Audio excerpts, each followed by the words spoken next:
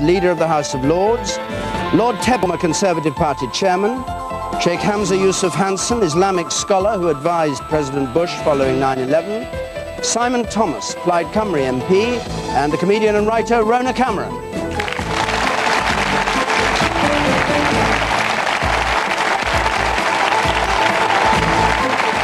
Well, welcome to Question Time from Alexandra Palace in London, the original home of BBC television. And a panel here who, as ever, don't know what the audience are going to ask them.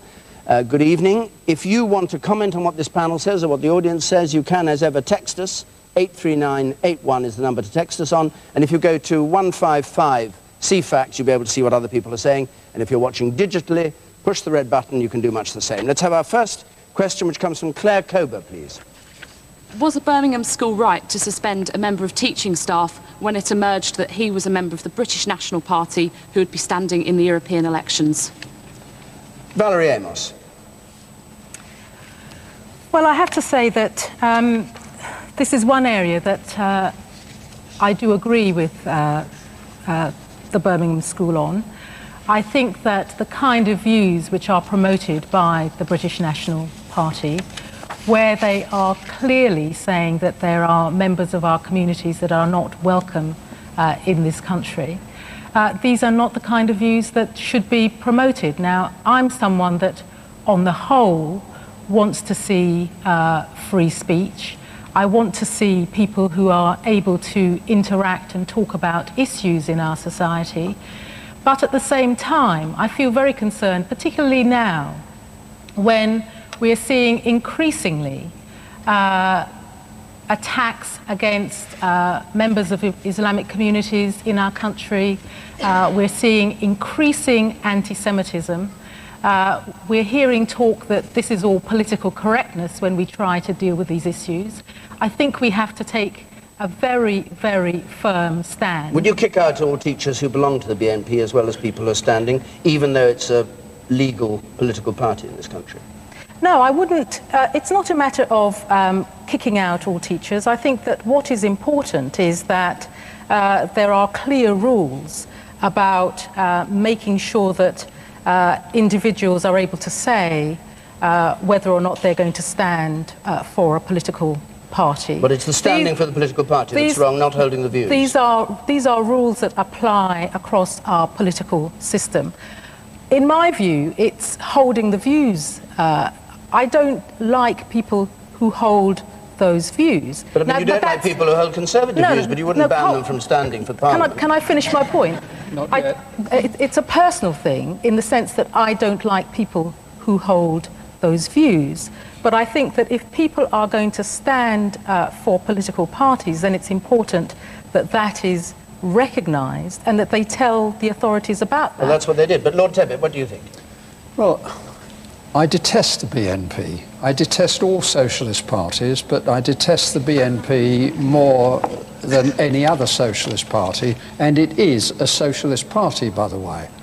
But I think we would be very foolish if we start picking and choosing about which legal parties a man may belong to, stand for Parliament or the European Parliament, and still keep his job. I think that becomes offensive. And secondly, I think that it acts as a recruiting sergeant for the BNP. They've now got a cause. They've got a victim. They've got people who say that's not fair and who will gather round. I think far better to have let the man stand and made sure that he was thoroughly, completely and utterly humiliated in the vote. That wouldn't help the children in the school, though. No, but can I... Sorry, no, go on. That wouldn't help the children in the school. I mean, I would not want my children to be taught by such a teacher. I think children should be valued in schools, treated equally, and feel safe in school. And I don't think... So, the issue for you is membership of the BNP. My issue for me is membership out of the any BNP member. I would be prepared to do that. I think we should have... There's a school contract now. Parents must sign up for their children to go to school. Children themselves sign contracts with teachers about no bullying, no racism in the playground and so forth. This is public money educating for the future. We should not be using public money to peddle hate crimes and hate thought in our schools. It's as simple as that. The man should not be employed as a teacher. He has every right to stand as a member of the European Parliament. Of course he does. Hold on a second, you're talking a lot, but just answer this question. He's a maths teacher. Yes. Why do you say he's peddling hatred in the school? How do you know? Because he does not believe that children should be treated equally. Peddle. How do you know he's peddling hatred? I don't know that the BNP peddles hate. The BNP relies on figuring. The BNP is not the party that should be supported in our schools. It's as simple as that. It's black and white in that. Well, I was going to say, it's interesting you brought up math, because I was going to say I'd probably let him teach math. And probably algebra would be a good subject, because it's about balancing equations and making all sides equal. But I wouldn't want him to be teaching history. And certainly not the period known as World War II. And I certainly wouldn't want him to be teaching literature. Would you let and those things that teach humanize history? A communist to teach history? Should a communist teach history? I don't think there's history in communism. But the Communist Party is the most racist party in the world. The communists in Russia were responsible for more deaths than any other group in the world. But you might not have heard the Cold War's over. And now Russia's good friends with us. Okay, hold on. Let the man in the second row there, please, and then round the camera. Oh, well, I think one of the major problems is that he's got those views in the first place, but isn't the point that it would actually impede him, his actual teaching, because he holds the views that some children should be taught more, have the right to be in his class, so how he would interact with the children himself, so obviously it's actually going to impede him as a teacher. So again, it's membership, not standing as a candidate in the European Parliament that worries you. If he acts badly in the classroom, sack him. You keep letting Norman come back. He won't let Okay, hold on. Well, you know, Norman, your point about, would you let a communist teach? I mean, I wouldn't be happy with a person who supported the Conservative government who introduced Clause 28 to teach perhaps homophobia in schools. Well, that's not true. Well, no, we're just, But I actually think it's a very tricky matter, because it is meant to be a democracy, and this guy does belong to a party, a proper party. But as Simon said, we could all do without the British National Party, and I think there should be more humility and compassion in schools, because the way everything's going, we need to rid society of prejudice, and I do not think a member of this party should be allowed anywhere near school, frankly. Okay. Yusuf. Yes, I feel that the emphasis should be on being a good teacher, regardless of their political allegiances, and they shouldn't actually reveal those to their pupils. I mean, when I went to school, I often used to think, well, was he a teacher that supported the Labour Party or read The Guardian and things like that? But a good teacher will be down the middle and teach the subject. So no teacher can stand for Parliament or for election, because they'd have to reveal their party then. Oh, they can certainly reveal it then, yes, but in the classroom they have to do teach just exactly as what's Man in the second row from the back. It might be argued that he's not said anything yet, but during the next 5 weeks he will be saying a lot, and he'll be peddling a lot of racist views. If I was a teacher in that situation and I was being placed in front of a classroom with black children in it, I would not find that would be a situation where I could hold a professional conduct.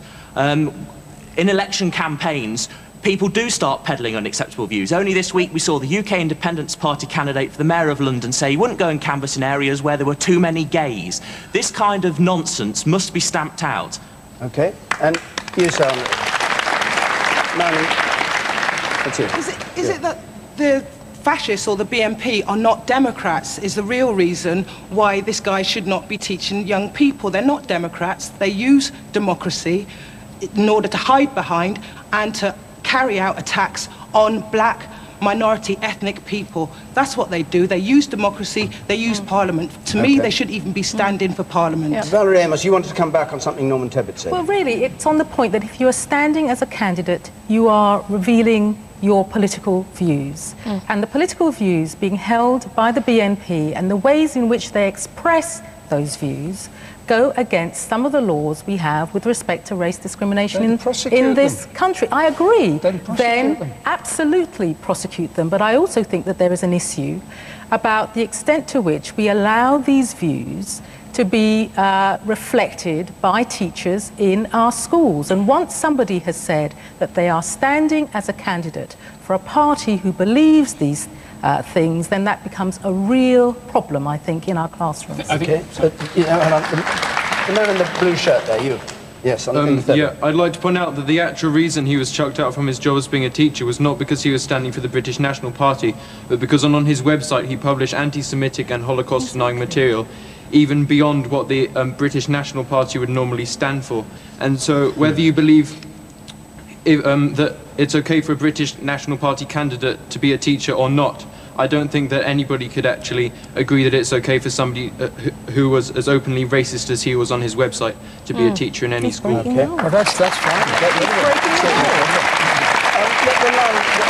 The man in the second row, you say, yes. Yeah, I'd like to echo this gentleman here's points. I think it is important not to go too far. I mean, you could ban homosexual teachers that objectively take an extreme view in politics.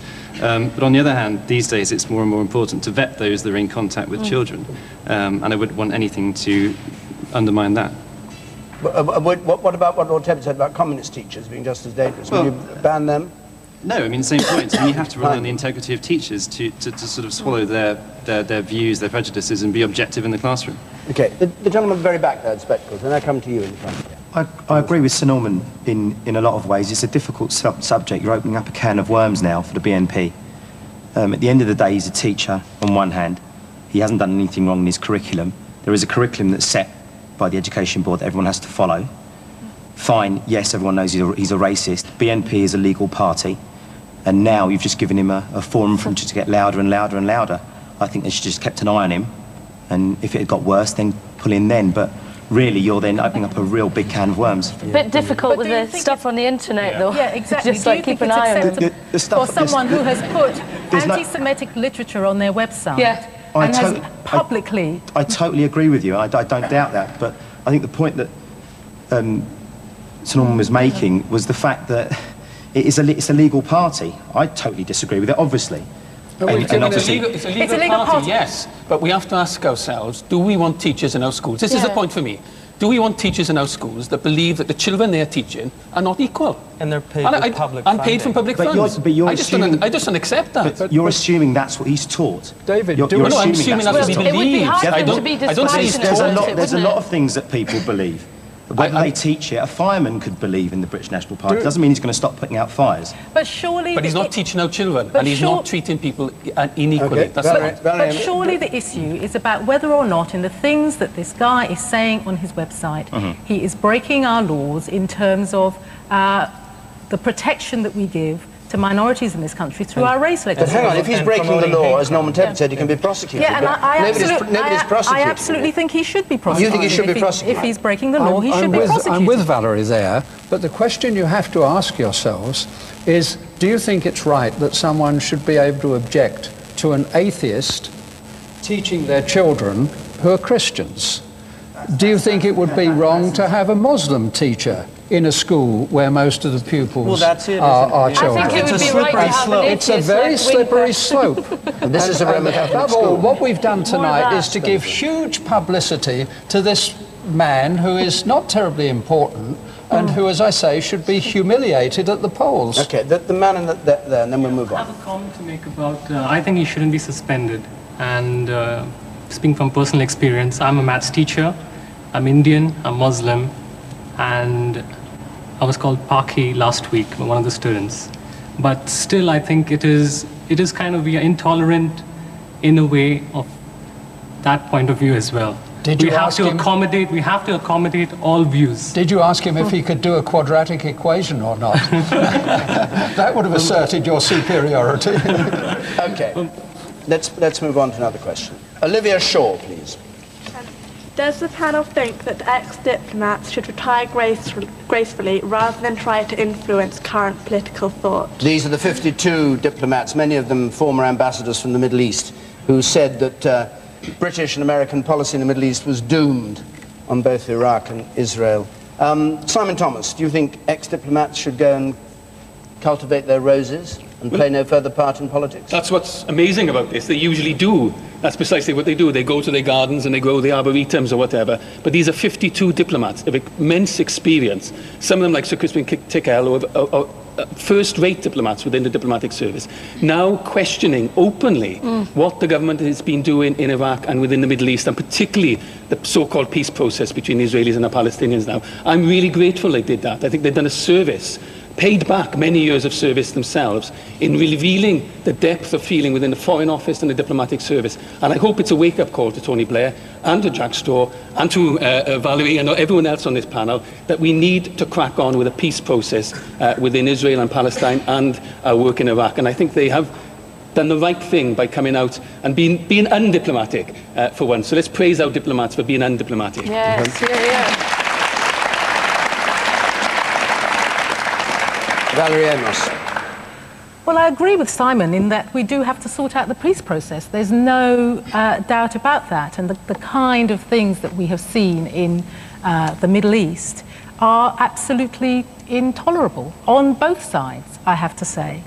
On the specifics of the question, I mean, should diplomats retire gracefully? My own view is that if people have a view to express, it's important that they express it. And I think that having 52 former diplomats actually write an open letter to the Prime Minister just demonstrates the strength of feeling that they have, but also raises the point that there are lots of other ex-diplomats, indeed current diplomats in the Foreign and Commonwealth Office who agree with our current policy.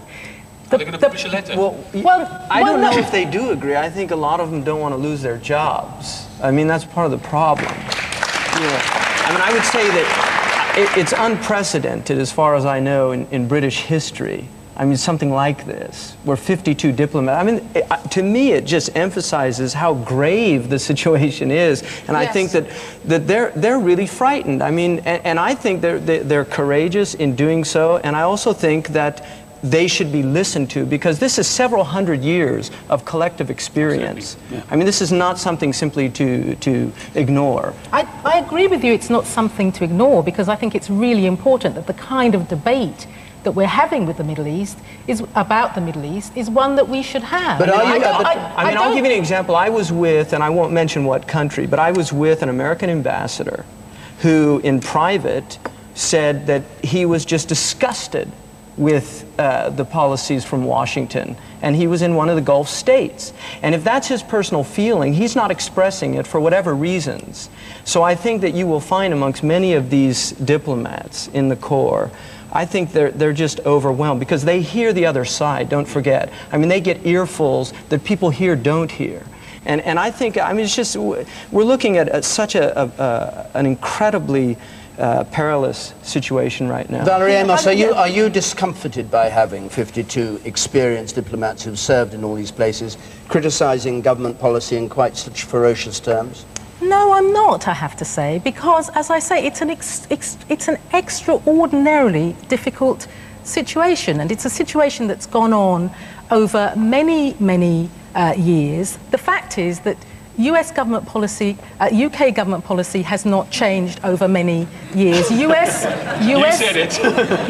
government policy on the Middle East has changed in the sense that we now have a president who agrees, finally, that a two-state solution in the Middle East is what we should be looking for, and that's been confirmed again recently. So I'm not discomforted by it. I think it's really important that people have an opportunity to put their view. But can I just pick up one point? No, you've spoken quite a lot. I'm going to bring in some members of the audience.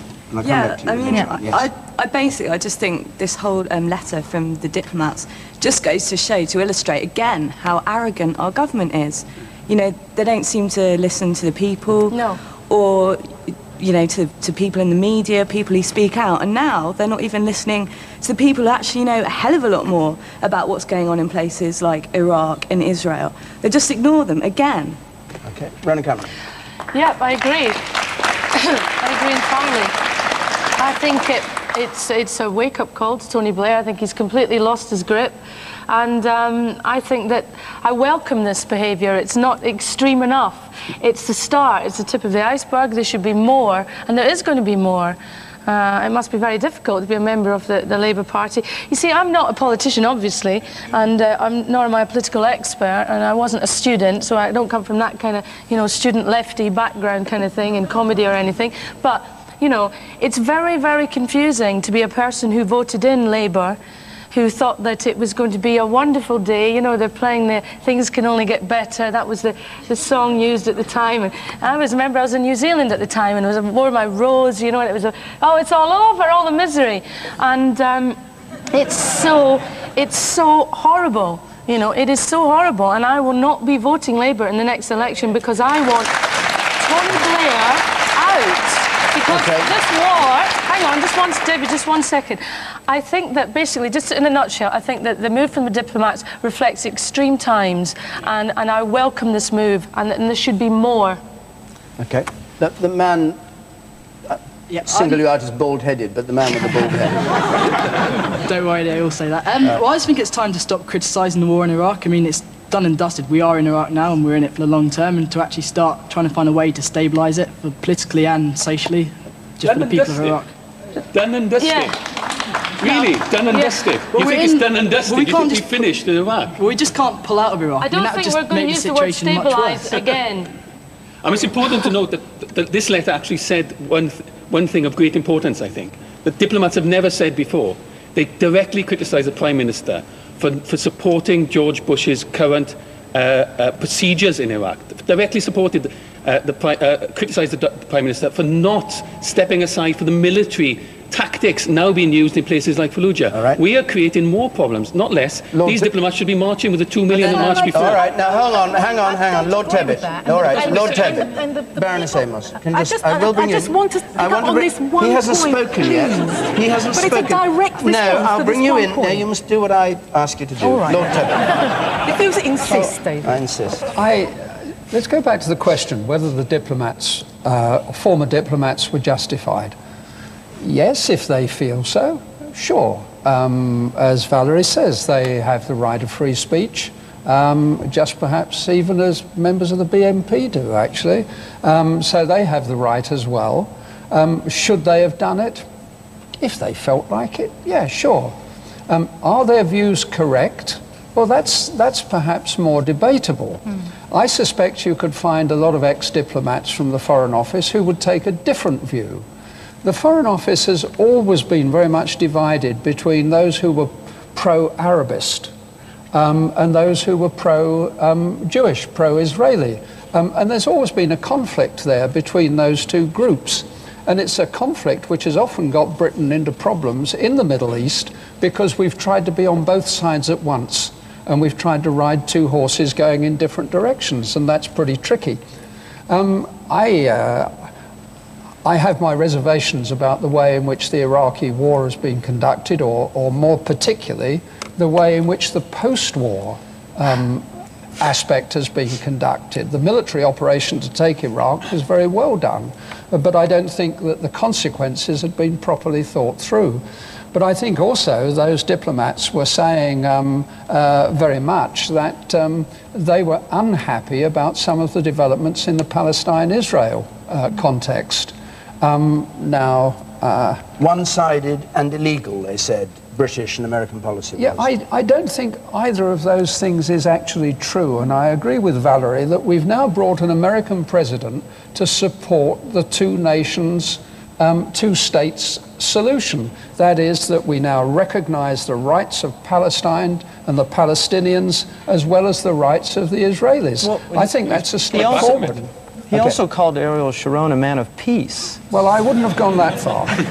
All right, we've got a lot of people wanting to speak, and Valerie Amos, I will not forget to bring you back in, That's having very not kind allowed you of you, come. That's David. all right. The woman at the very back there in black, please. I would like to point out that although we have President Bush supporting the two-nation policy, both Britain and the US are currently selling arms and weapons to the Israelis. Should they really be in charge of a peace process when they currently benefit from the war? Okay.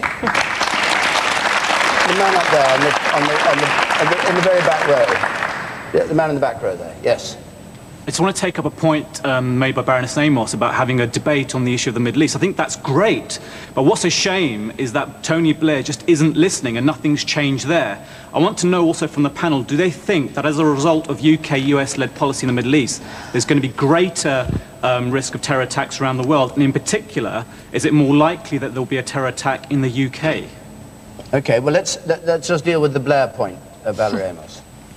I don't agree with that point that we're not listening. We worked really hard with our partners to get to the roadmap and to get the acceptance around the world of the two-state solution. And, you know, a recognition finally from the United States, from our European Union partners, ourselves, and everyone else, that we needed to see Israel and Palestine side by side, both stable countries. Now, how we get to that is what is at dispute. And we all knew it wasn't going to be an easy process, because we still, on the one hand, have terrorism from the Palestinian side.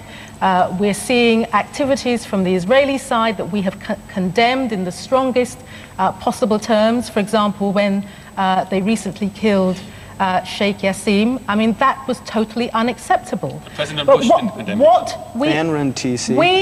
We, the British government, condemned it in the strongest possible terms, publicly. And it's really important that we do that. That where we see activities that we cannot condone, that we make that clear. I think we have listened, and that's why we've got as far as we've got. But let's all remember that these processes take a huge amount of effort and time. Okay, the woman in the second row there. I'd just like to say that I think the letter is obscenely unbalanced and obscenely one-sided. There's no mention of Palestinian suicide bombers, no acknowledgement that Palestinian terrorists are a fundamental obstacle to peace in the Middle East.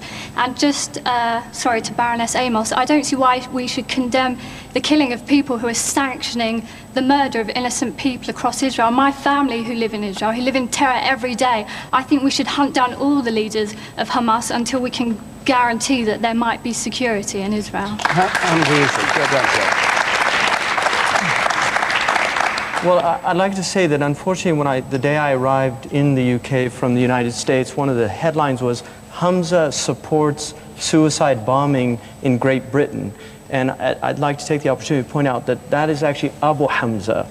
And I know there was a picture of him, and unfortunately some people think all Muslims look alike. So I just want to point out he has gray hair, and I don't. So I'm not that Abu Hamza. But I find it very interesting that Baroness Amos said terrorism on the side of the Palestinians and activities on the side of Israel. And I think that's one of the major problems. Until state terrorism is recognized and condemned, you know, and two wrongs don't make a right. I don't believe that, but I think it's very important that we identify state terrorism when Palestinians' houses are being bulldozed, when people like Tom Hurdell, a very brave British man at the age of 22, is protecting Palestinian children and ends up getting shot in the head by an Israeli sniper. When Rachel Corrie is bulldozed by an Israeli man who's about to bulldoze a Palestinian doctor's house. I mean, I think people don't realize we're dealing with 50 years of humiliation. Yeah. You want to come back on this? Well, first of all, talking about bulldozing homes and little children, they don't bulldoze normal homes of innocent people. It's the homes of suicide bombers. No. People who have tunnels under their house. That's called collective guilt, and that is unacceptable in our system of law. You do not bulldoze. If somebody murders somebody here in Bradford, does the British authorities, do they arrest the whole family? Israel's a democratic. Can I say Israel is a democratic state? At least they're letting in those two people to protect people. Do you think the other Middle Eastern Muslim countries would be allowing other people in to protect? Yeah, that's a straw man argument, a fallacy. The reiteration of the wrongs, the terrible wrongs which have been committed on both sides, and which are continuing to be committed, does not necessarily advance us towards an ending of those activities. I think we have to accept that it is almost impossible for a democratically elected leader of Israel to go as far as he needs to do in order to make peace with Palestine. And Sharon is actually taking risks in that sense in what he is doing. I think it is impossible to see a government in Palestine able to do what is required to reach a peace with Israel. I think what is necessary now is for a little bit less of the reiteration of the wrongs, and for the powerful states who can bring this war to an end to get in there and do it. And America is one, because America at the end of the day can force the hand of Israel. The Saudis and the Syrians can force the hand of the Palestinians. And I think the sooner the Syrians and the Saudis and the Americans get together to try and dictate peace terms on their client states, the sooner we will get a peace. I do not see any other way of doing it. Okay. There are 10 of you with your hands up, but we're halfway through the program, and I'm afraid I'm going to have to move on to another question. Before I do that, Question Time moves to Birmingham next week, and on the 13th of May, we're in St Andrews in Fife. If you'd like to be in either of those audience, call us on 09011 114 411, or go to the BBC's website, the BBC/Question Time, and you can also there debate some of the issues that we're discussing tonight. But our next question, if I could have it, comes from Alex Casale. If an Eastern European immigrant gets on his bike and comes here to look for work, should he be given a job? It's a reference to something you said, isn't it? Well, all right. I don't think you should start, because you've just finished. I can go on and on. No, I know you can. That's what worries me. I'd like to start by just... Rona Cameron, you do it. I'd like to start by just reminding Norman that was a really bad call to say that all these years ago that everybody goes on about. But I never said it. You did so. Rona Cameron. If an Eastern European person comes here, should they be given work? That's the question, yeah? Just to recap. Yeah, we've got a huge expansion coming on Saturday. Yes. And there's going to be 25 countries in the EU, and yes, I think if you come to this country, you should be allowed to work and given work, and that's all part of fulfilling, you know, normal sort of citizen roles. And yes, that's all very good and healthy. I don't understand what the problem is there at all. Is there a problem of any kind but the enlargement of the EU for you? More EU, I love it, the whole thing. It's great, and it's also good because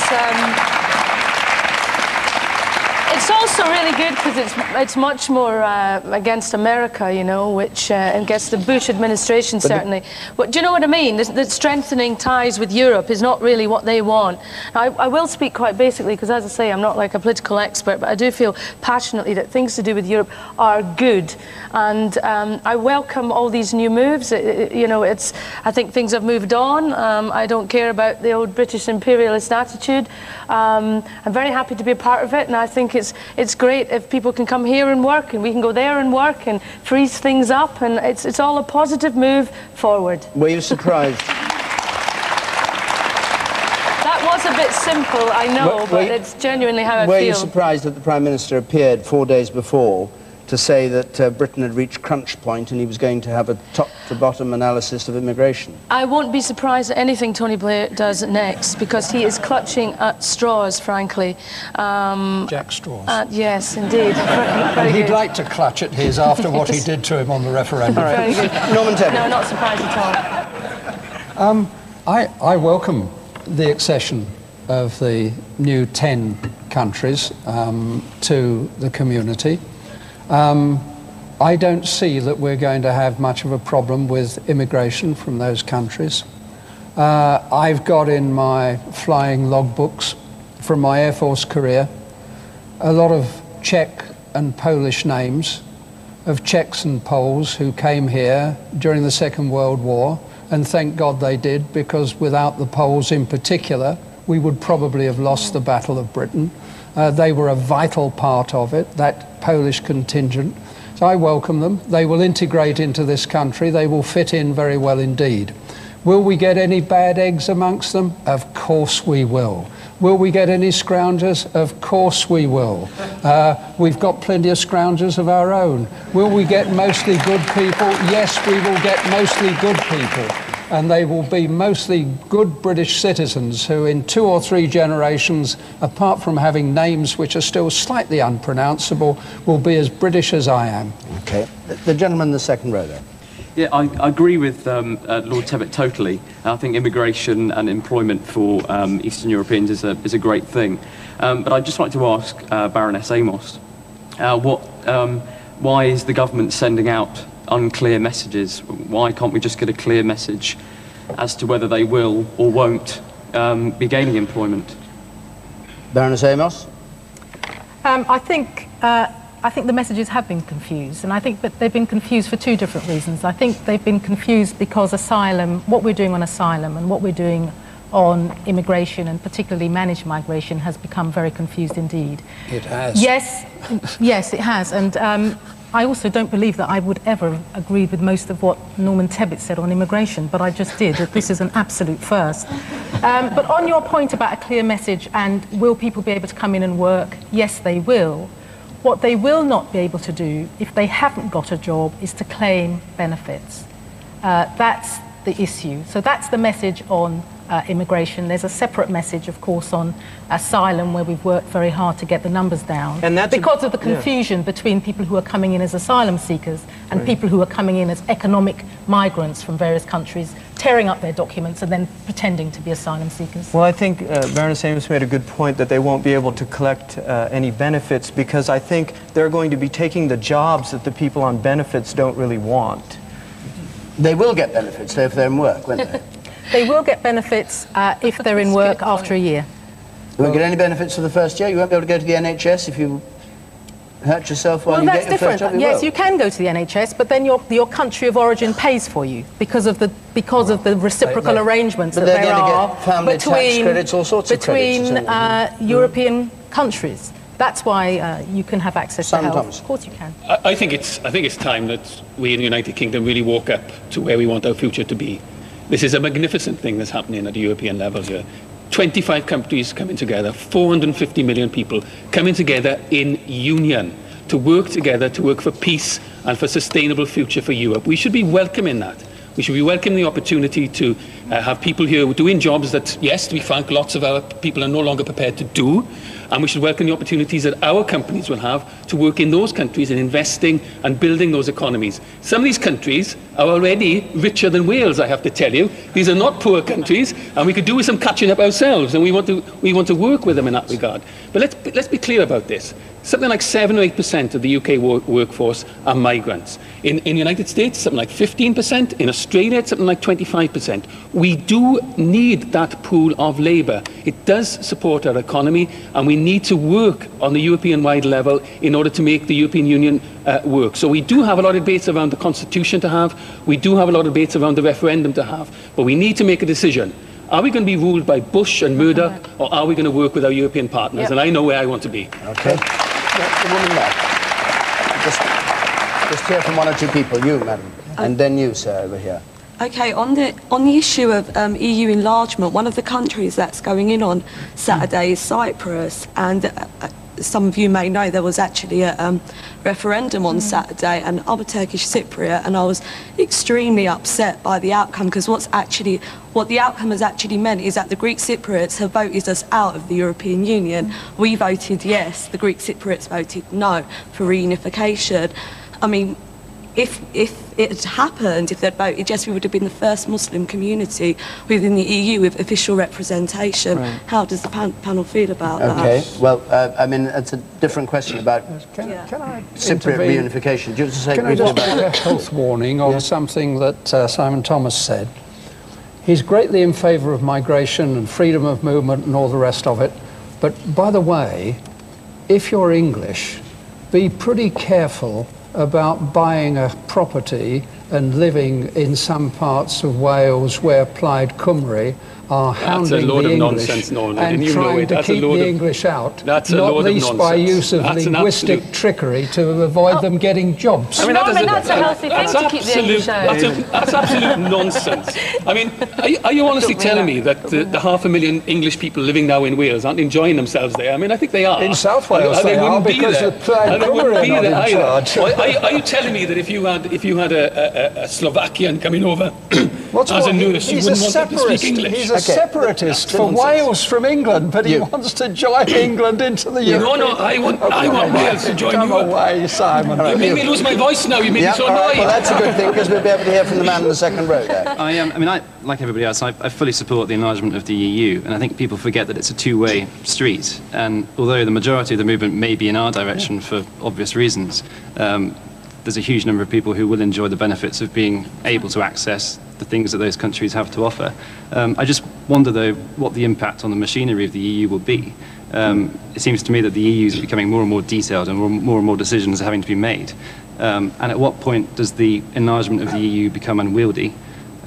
And will we see an impact on the day-to-day efficiency of the EU? Well, I mean, the question you talk about, good for 25 people in a union, is, I mean, the Tory party today talked about a country called Europe and said they didn't want to belong to a country called Europe. Do you want to belong to a country called Europe? Do you think that's the way to go? Well, I heard Michael Howard the other day saying that countries make treaties with each other. Don't belong to a state, and I think I'd quite like to stay at that level.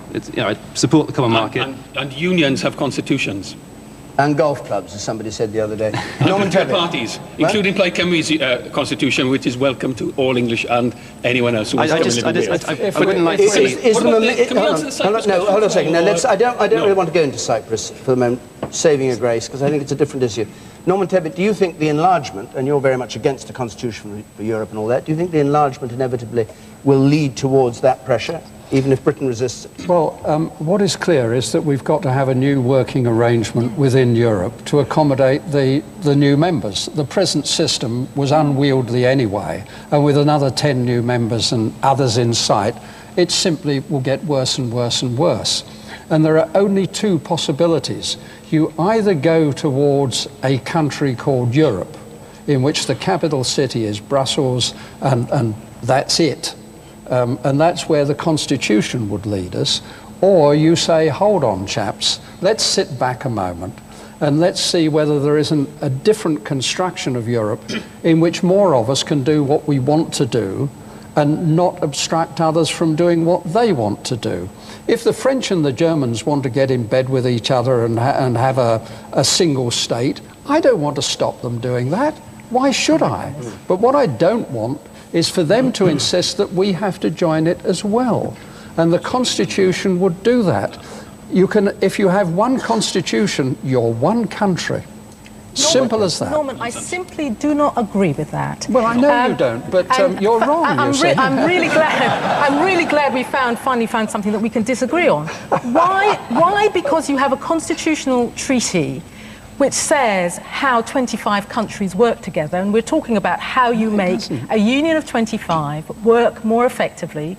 Does that suddenly become one country called Europe? If you have a foreign minister, we actually in the United States. Can I just finish off on this point?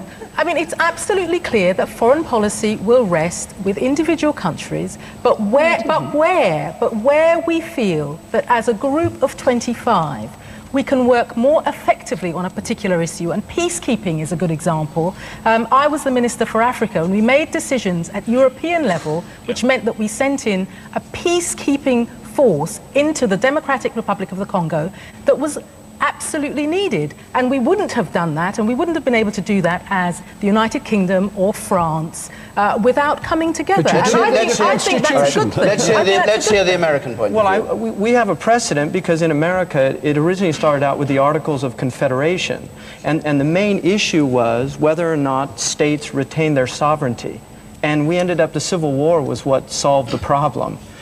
Prior to the 600,000 dead. Exactly, and so this is a very important point in Europe's history, what they decide to do now, because it could end up, unfortunately, if we trust history, which we should, it could end up going down the road being the very issue that will lead to violence and so your instinct would be, on the American experience, that they better work it out now, what exactly they mean. No, but that having one constitution is a bad thing. Well, no, the Constitution was called the Great Compromise.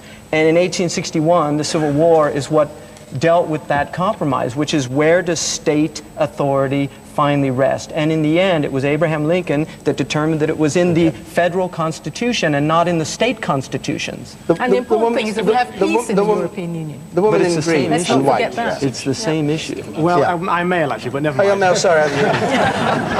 Well, I also welcome the enlargement of the EU, but what worries me is the difference in our immigration rules. We're allowing people to start working here instantly, whereas most of our partners in Europe are going to wait years and years and years. I thought the EU was about standardisation. Valerie Amos, do you want briefly to answer that point? There's freedom of movement across all European countries in the Union. That will apply to every single country. The differences are how different countries are applying their welfare rules. Okay. And we've made decisions on our welfare rules in the same way that other countries have. We must move on. We must move on because time is running out on us. Nick Thompson, please. Nick Thompson. Are identity cards a genuine weapon in combating terrorism, or simply a smokescreen for the government to bring the population under tighter central control? Hamza Yusuf, do you favour compulsory ID cards? Well, I have in the States. I would say we actually don't technically, but if you don't have one, you better watch out if you're walking around. So, I mean, I would say that, again, we're dealing with one of these very, very difficult slippery slopes, because what's happening with terrorism, it's being used by certain elements within the United States to basically diminish the civil liberties of the citizenry. And there's a lot of Americans that are deeply concerned. In fact, I know for a fact that Republicans are actually going to vote Democratic this year. I mean, there's Republicans that are very deeply concerned with the Patriot Act and these things. So I think that, you know, one of the things I love about coming to Great Britain is I tend to breathe a sigh of relief as I smell the fragrance of liberty. And I'm really worried about losing that pleasant atmosphere that you have in this country. I mean, last year I didn't have to show my ID to fly to Scotland. This year I did. And I think that that's a real tragedy. Although, on the other hand, you've got a really serious problem with people that are, you know, troublemakers. But ultimately, they can always forge these IDs. Yeah, and I mean, it's... I think it is that troublemaker point is exactly right. I think that, I don't know, I mean, personally, it's one of these things you have to look at. Well, personally, it wouldn't bother me if I had to carry an identity card. I carry a driver's license, I need a passport, I need to give the names of my great-grandmothers if I want to pay my bill. And, you know, whatever. It wouldn't really bother me to carry another piece of plastic with my face on it and my details. However, symbolically, it certainly is a further move to have state power over civilian power. And I think that is rather patronising.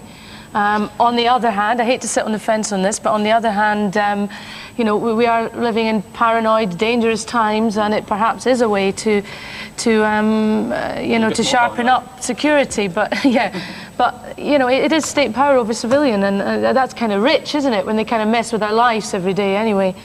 State and government I'm not sure where you stand on this issue. Exactly, because I stand on the fence, and it's really annoying. I thought about this, and I thought we might be talking about this. I wouldn't mind carrying it in my wallet, David, but you know, symbolically, it's kind of wrong. Okay, the man in the purple shirt.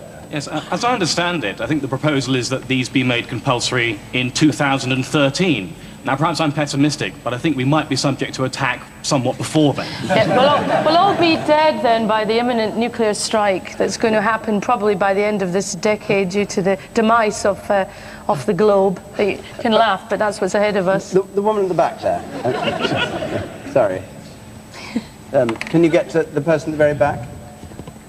Would Sheikh Hamza please explain a bit more about the Patriot Act, because I don't believe it has got enough publicity in this country, and I believe it should be something that should be questioned, the civil liberties. I personally wouldn't mind carrying an ID card, but I would like to know more about that I wouldn't like the fight on terrorism to be blown out of proportion. Well, we can't have a seminar on the Patriot Act, but maybe you can just briefly I won't do that, but briefly, I mean, people now, the writ of habeas corpus, which is, I think, something we're all very proud of in the West, is lost. I mean, you have American citizens that have been basically arrested and have no recourse to legal representation. And I think that, you know, these things are a sign of the times, but I think there's something, a lot of people died in these lands to ensure that we would be free people. And I think that to forget the numbers of people that died, that we might be free people and not be controlled by government. And all of them were very wary of government, and I think that we should also maintain that vigilance. Simon Thomas. I think we're at a real crossroads here. We are used to a free, liberal, tolerant society. We are under threat. Partly by terrorism, partly due to the actions that we've taken ourselves. But, you know, that's the situation we find ourselves in now. So we need to think about how we actually deal with this. Now, I'm convinced that identity cards do not deal with terrorism. All those who carried out some recent atrocities had identity cards. Spain. It's intelligence in Spain, in 9/11 and so forth. It's intelligence that deals with terrorism. £3 billion minimum is going to be spent on this scheme.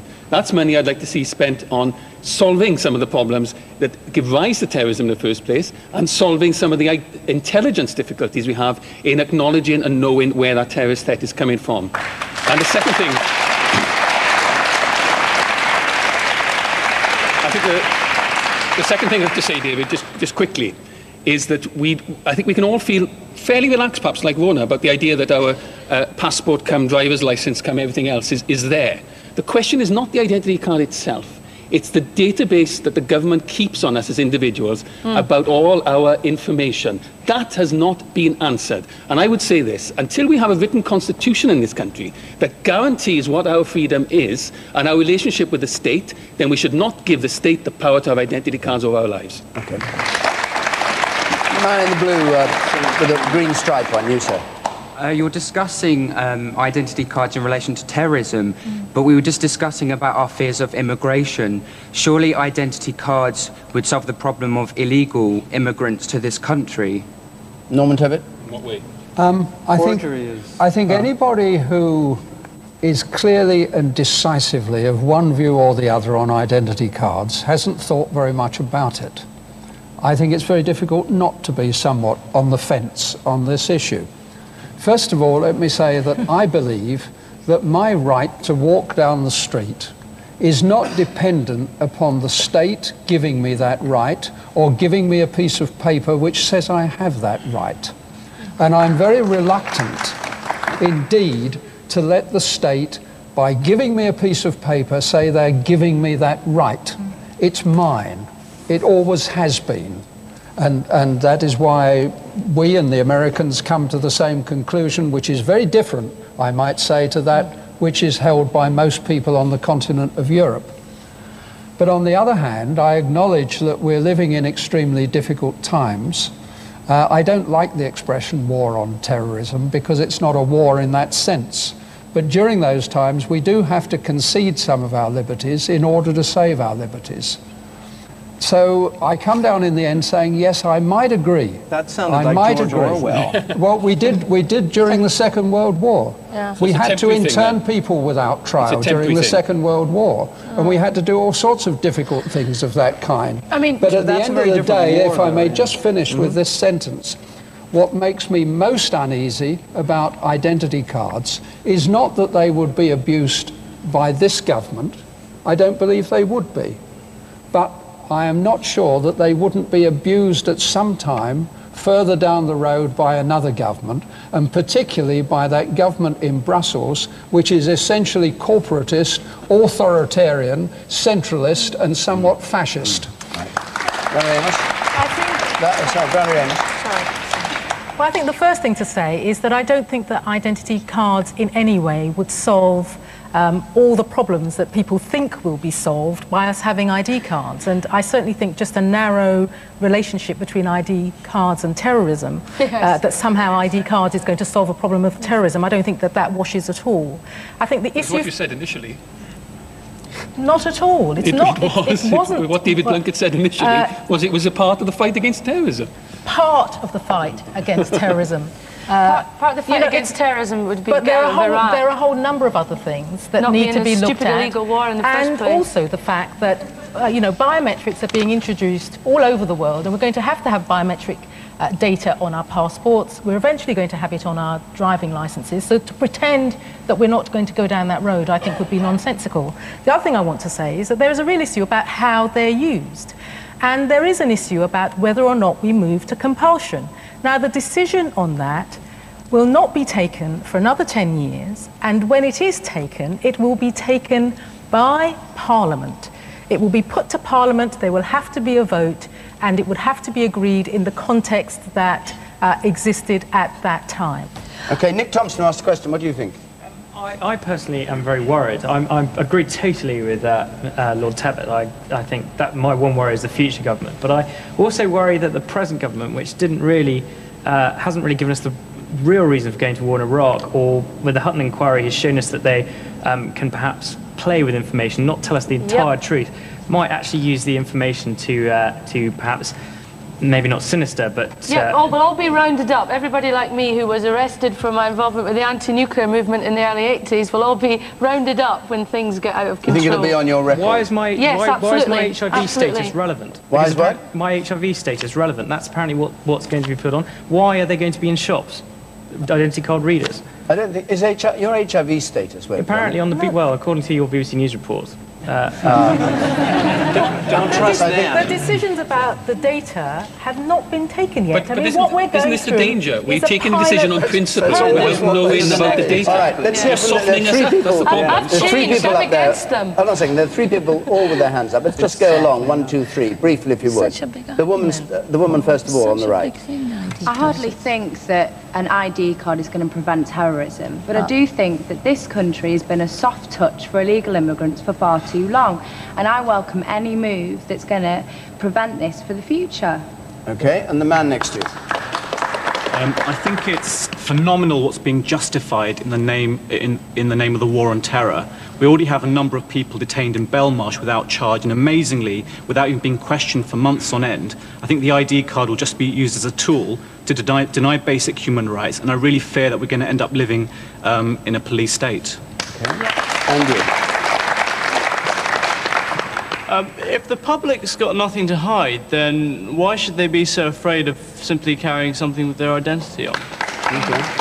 I think the three of you ought to have an argument together. For the reasons we've just discussed. The gentleman in blue here, just down here on the corner. I just think it's an excellent idea, because then in Wales, when the English come over, we can see that they're English by their identity cards. And we can come up from the coal mines wearing daffodils and leeks and leave the sheep alone, play rugby, and all the other cliches you want to bring up, Lord Tebbit. And what you said was absolutely disgraceful. It's not far off what the BNP get away with saying. Oh, Beauregard. Okay. Last brief word from you. On the ID cards, I feel like it's been really interesting discussing this, and I feel I'm much more... Are you off the fence now? I am off the fence. I'm against ID cards. Excellent. I've just suddenly remembered my history in the early 80s of being arrested for anti-nuclear activities, and I think that there will be a police state, and it's heading to that. All right. Why rubbish? You never know. Never know. These are desperate times, man. I mean, this is scaremongering at its worst. Why is it codswallop? We have 10 years to find out. You're not going to buy all this rubbish about it. I mean, it can we very have to stop. quickly. We've It's run a out of smoke time. screen. Not even very quickly.